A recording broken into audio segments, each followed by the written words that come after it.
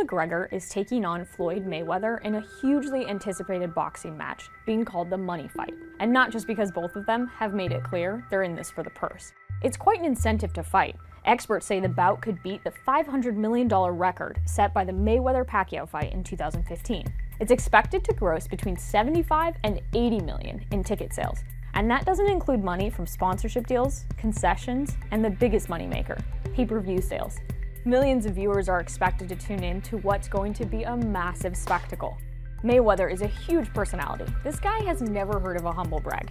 He just brags. Whether you do like me or whether you don't like me, you're going to pay to watch me. People either respect his confidence or want to see him and his perfect record get knocked out.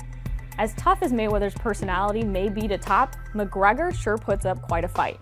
He's made a name for himself as an ultimate fighting champion, but he's also known for being brash. Boxing will look amazing with its new king.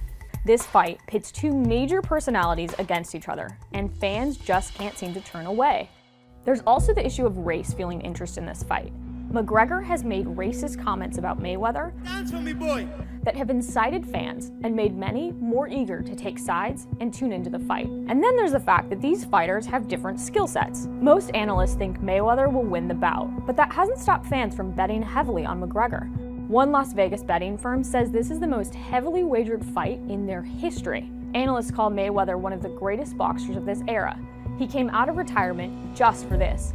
In 49 fights, he's never lost, and if he beats McGregor, he'll go back into retirement as the only boxer to ever be undefeated for 50 fights. McGregor is one of the best fighters in UFC, but this isn't an MMA fight. That means no kicking or chokeholds. Can his skills in the cage translate into a win in the boxing ring? To watch the fight on pay-per-view, it'll cost $99.95, an insane price for something that could last only a couple of minutes. More people are expected to buy this fight on TV than the number who bought the Mayweather-Pacquiao fight. Another reason this could be a record breaker, the venue is bigger.